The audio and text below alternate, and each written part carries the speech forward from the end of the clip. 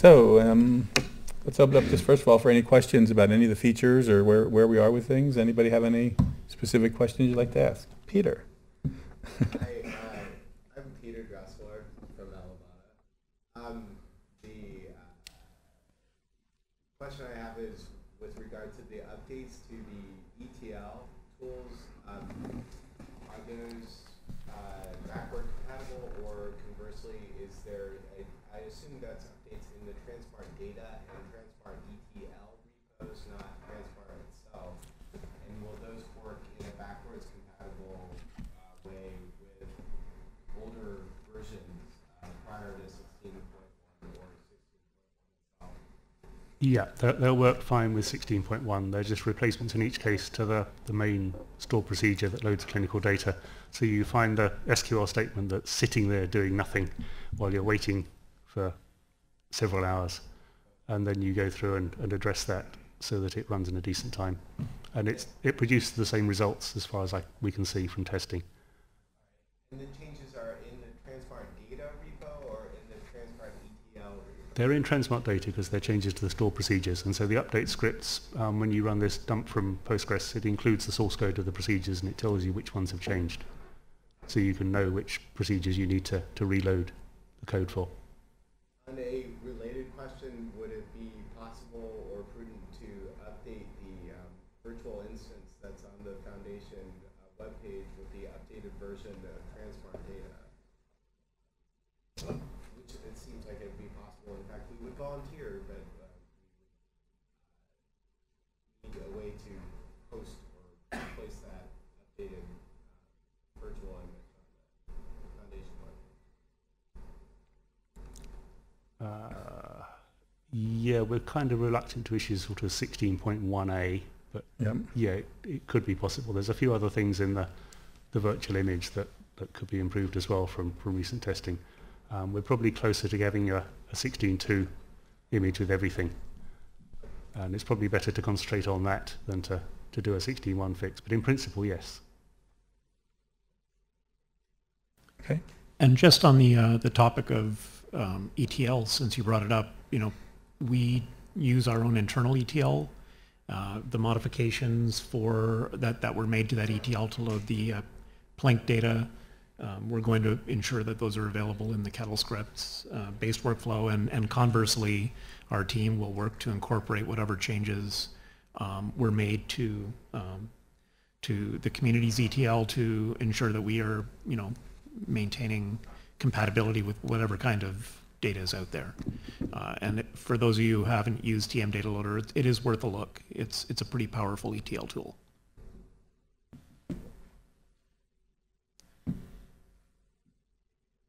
Okay.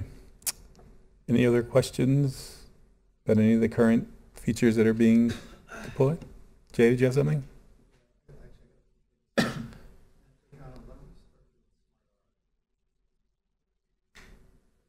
had a side conversation about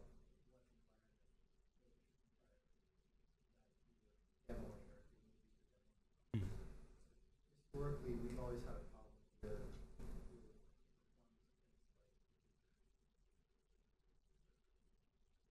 you address any elements of performance in terms of the R code that's running. Why should I say this? Have you modified or replaced the R code that does things like heat maps or any of the advanced workflows that support expression methodologies? And if not, have you noticed a performance? Has Etrix done anything special with their environments that would promote performance specifically for those methods? On the information that I received from the developers at the side of the University of Luxembourg is that in terms of performance, let's say the number of probes that you bring to the analysis, it would affect, or the number of samples, for example, it will affect the performance of the method. As long as I know from the reports, we don't have any extra development that would make that to be, how can I say, more powerful or something. what I know in the moment that I can say here is that it's being like fixed the way in which the analysis, the results of the analysis are displayed in the interface, right? I don't have the information here now in terms of increasing the number of samples, whether there is a gain or loss of performance in the analysis. I can't say you for sure here now. Yeah, I think it'd be really worthwhile if Etrix would publish out. It probably already is, right? Like I should know this. But it would be maybe worthwhile if Etrix published out the environment specs that people can compare. To the setup I think what may happen is that people are going to get SmartR on their own environments, like Pfizer will. I think probably in the next 3 months. We're going to run through it, and it'll be really interesting to see if we see performance differences across various installations. Sure. So I think it'd be really worthwhile to have those specs published. Yeah, what I can say is that from the side, from the images that I showed you here, in terms of the running of the analysis, the runtime, etc., it was not made in like a major server. It's one specific VM that's running locally in the internal setup of the University of Luxembourg that's providing you with the results you saw in the images. I'm sure that as long as you have like a better server in which the system is deployed, you have like also a gain of performance there. But I mean, I support your idea of publishing together the specifications in which these performances should be accepted to be okay, to be acceptable.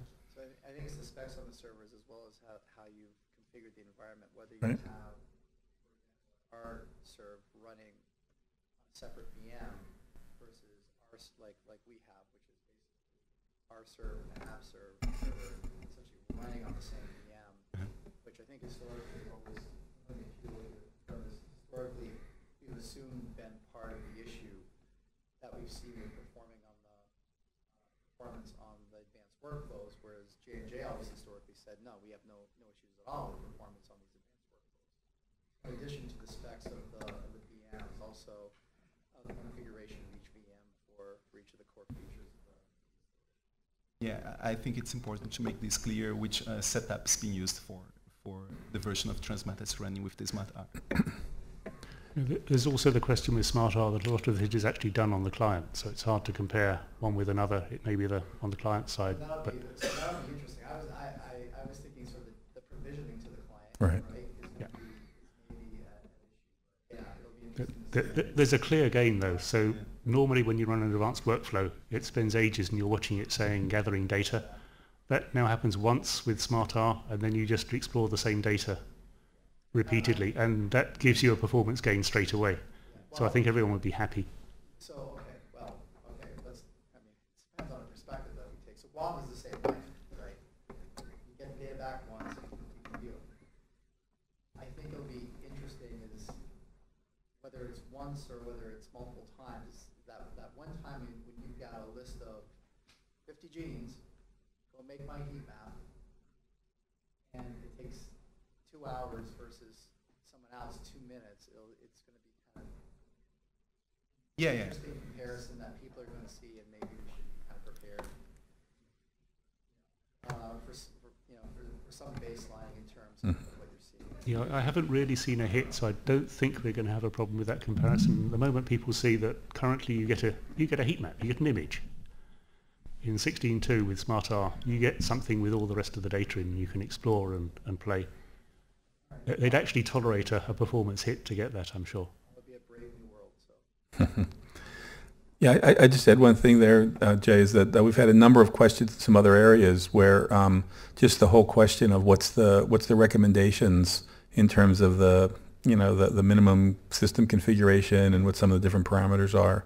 And what browsers to use, all these different things that we've been asked to please try to revisit that. So I think something that we need to do during maybe the beta test period is we'll try to take a look at that and see if we have to make some changes to what we call our base configuration. Yeah, this came up also with the ETL performance. Yeah, I mentioned exactly. these studies that take days to load, and various data curation companies said, well, in our system with 50 gigabytes of memory, we have no problem No at all. problem. And it's a dual recommendation, right? Yeah. For the people deploying the servers in their site, right? And for the people using the Transmart 7-day client machines, like on their browsers and stuff, so on. Thank you, Jay. Okay. Did you have seen a couple? Do you have other? I could keep going. Go ahead. Until somebody else raises their hand, let's go. I don't wanna, but we can talk GWAS, right? We Sure. probably should. And Okay. I'm gonna make some comments with absolutely no criticism, either, for either organizations that spoke. Okay. One of which being my organization. Yep. I think what we've got is almost two separate implementations now for GWAS. I think we should speak about whether that is, and that may be the right thing to do, right? Again, that may be the right thing. And maybe we talk about, is there any value to trying to merge them together somehow, or if not even merge them together, at least put the Plink advanced workflow in a position where it can work with either. So one of the things that I hadn't realized that we hadn't committed back, and thank you, Hugo, is we actually have a genotype implementation. We've had it in there now for almost a year. It was Pfizer and the Hive working together. It's actually a NoSQL implementation that happens to use a SQL database, but basically zips up markers across subjects, and for each study you have a whole list of markers and the subjects that go along with it. LP zipped into a blob sitting in a new table that we put in there. Now you're storing files. I think that's fine for the genotype. Now we have an advanced workflow around that genotyping thing that allows you not only to run a Plink analysis, run summary statistics, but also go in and say, well, is there anything, I've got an interest in a certain gene. Is there anything, is there anything in interest in the markers in certain sets of subjects that I'm, so that's one of the reasons why we designed the way it was done. So we also have the tables that support the summary statistics that we've had actually committed for quite a while. But I think I heard from the Clarivate presentation is that you have an advanced workflow. You've got the raw files, the genotype files that uses the substrate for it, and that's sitting on the file server associated with Transmart. And that you've got a new set of tables that's supporting the summary statistics. Is that correct? Yeah, the raw Plink data is stored in a Transmart table and copied from the table for each analysis to a folder on the application server where the analysis is executed. I mean, in principle, I think we'd be interested in talking to you about, if somebody uploads the binary data set, finding a way for an ETL tool to extract the SNPs and load them into whatever, tables in Transmart you're housing. You said it was a NoSQL solution, so some way to integrate the binary Plink data set with whatever SNP workflows already exist. Because I don't see the functionality that we are talking about as being anything other than complementary. We're looking PET files, right?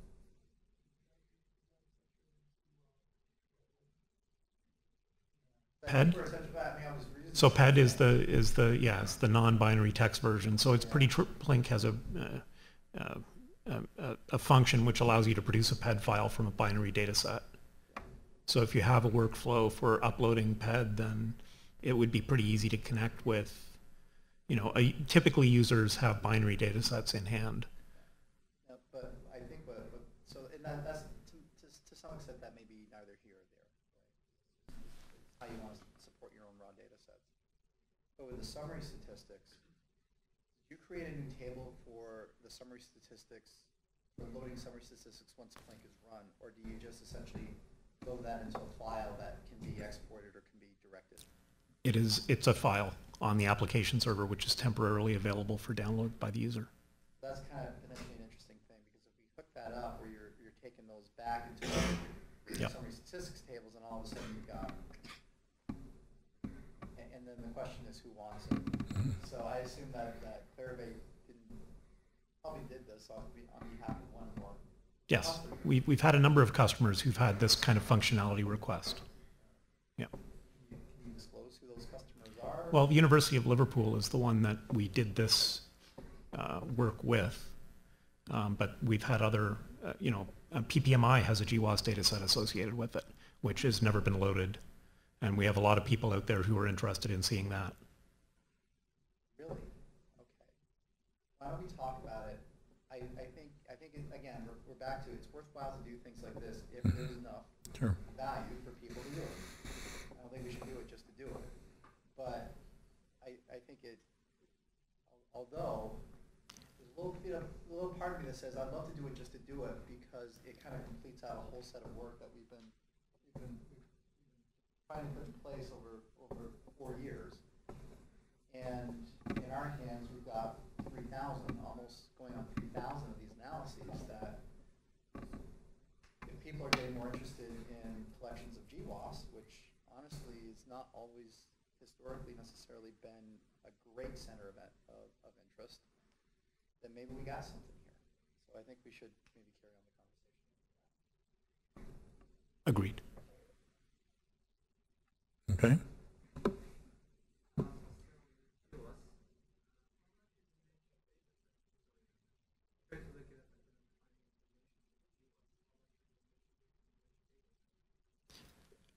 You mean the raw, as far as I know, that's not available. What's available from the MAGIC Consortium are the results files.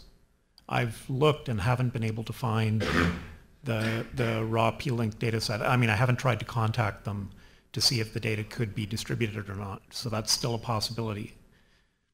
With the distribution into 16.2, we were going to include the HapMap set that I sort of as a test bed. Mm-hmm.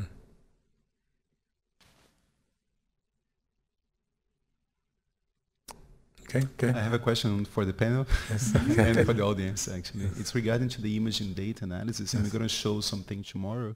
And I would be very curious to know in terms of the XNet data that's imported to the Transmart. Is this also like Cortex pacillation data from pipelines such as the FreeSuffer or the bigger that's executed in the Erasmus Medical Center? Or am I just talking about something completely different here?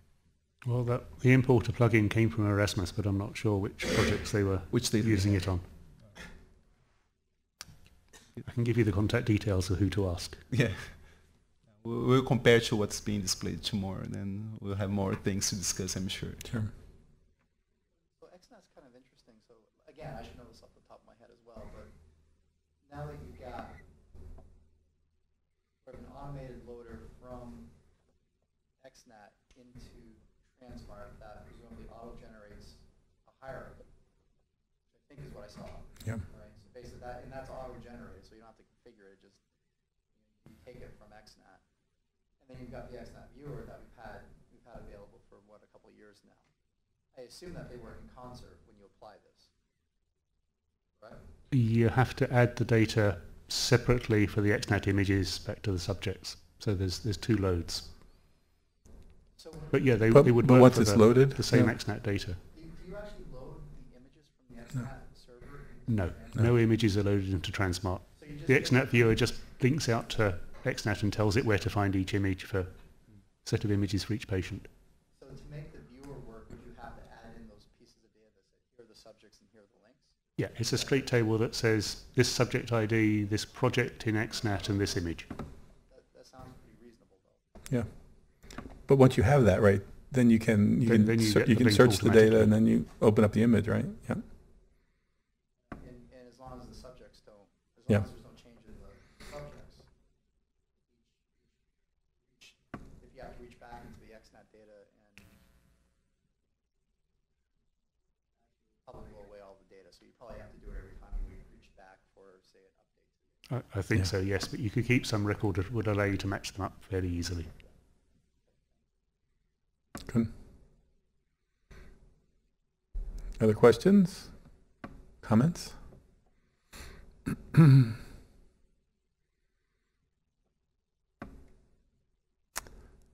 Well, I think, we're expecting to be able to post the release with, what are you thinking about it, a week, Peter? The first view of this? After a week, we'll have been through looking at Yeah. any fixes introduced by the merge. Right, We should right. be close to getting the next set of GWAS plugins added as well. Right. But I think adding extra plugins is no longer going to be much of a change. Cool. So we're hoping that we'll get some activity from the community to really start to take a look at this and give us some feedback. In the meantime, we'll be running sets of tests ourselves to try to validate, make sure that we have a set of automated tests. There's not a lot of them yet, but we're working towards that. And you can have fun with the test server. You could try things like, obviously, the new interface, Right. Dropping high-dimensional data in and selecting and launching SmartR and playing with the options. There's a lot you can do, and if you find bugs there, just let us know as you work through. It's very handy then to have people hitting the server trying these things. But by and large, I mean, this has been a remarkably clean, addition of features as we've gone through this in terms of, where we've gotten to. It's gone rather quickly. The scary one was the Etrix version 3, because we promised to get that out within Etrix, and that was all the new code, the new interfaces, the SmartR, and getting those all working together. And that still went very smoothly. The bugs we found were very discreet and easy to fix. We're also very optimistic that some of these are really, these are features that we've had a lot of requests for. We've done a number of community meetings and presentations at different places, and it really sounds like, this should be of pretty good interest to quite a few potential users. So, I think we're going to start, and some other discussions we've had already this week is, how do we get the word out and get the information to the right people, and try to see how we increase the number of users, of the system. Etrix will be in production very early with these things, and really depending on them. Yep. Okay, well, I think that's it, unless anybody else has any questions. Peter? No. Okay, all right. So let's call this to a close. Thank you, everybody. Thanks, speakers, for your help.